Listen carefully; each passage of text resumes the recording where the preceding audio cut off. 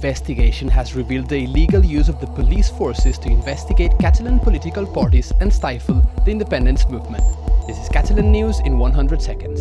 Top officials from the Spanish police who reported directly to the Interior Minister illegally investigated pro-independence figures under the instruction of the conservative Spanish government led by Mariano Rajoy.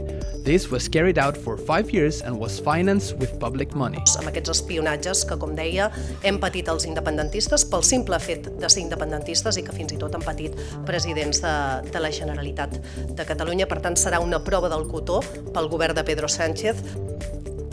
Housing groups from across Spain presented the Barcelona Declaration today, a proposal of changes to housing policies to reduce evictions, make housing more affordable and avoid gentrification. Ho hem viscut de quina manera això està afectant a la cohesió social dels barris, afecta a tots els nivells, afecta també a l'activitat econòmica. The Climate Action Department has proposed transferring water from the Ebra River to drought-stricken areas in the country to ensure agricultural activity can continue. Asian group Haier has announced that it still intends to acquire 20% of the Chinese company Shanghai RAAS, currently in the hands of Grifols.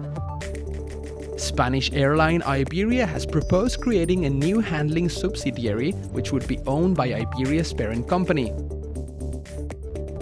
The Tres Tombs parade season has kicked off in Catalonia amid new animal welfare guidelines. The voluntary regulation is aimed at protecting the horses and donkeys that traditionally take part in the festivities. Parades were seen over the weekend with more planned for Wednesday.